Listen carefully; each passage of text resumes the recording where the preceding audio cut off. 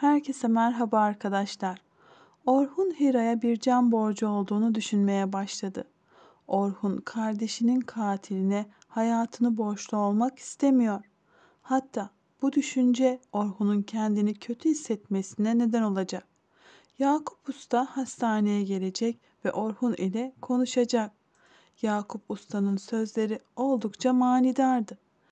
Yakup Usta Orhun'a Hira'ya bir can borcu olduğunu söylüyor.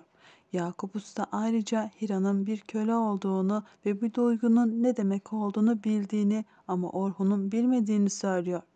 Yakup Usta Orhun'un hayatının bugünden sonra Hira'ya bağlandığından bahsedecek. Ayrıca Yakup Usta bir benzetme yaparak artık her ikisinin de azat edilmeye ihtiyacı olduğunu söyledi. Çünkü artık Orhun'un Hira'ya ödemesi gereken bir can borcu var. Orhun ise Hira'nın bu davranışının nedenini öğrenmek isteyecek. Orhun Nihan'a ait videonun tamamını izlemeli. Orhun Hira'nın masum olduğunu artık öğrenmeli. Benim gibi düşünenler videoyu beğeni butonuna bassın lütfen. Orhun videoyu izlerken ya biri gelecek ya da Orhun videonun devamını izlemeyi istemeyecek. Orhun Hira'ya her yaklaştığında Hira'dan etkileniyor.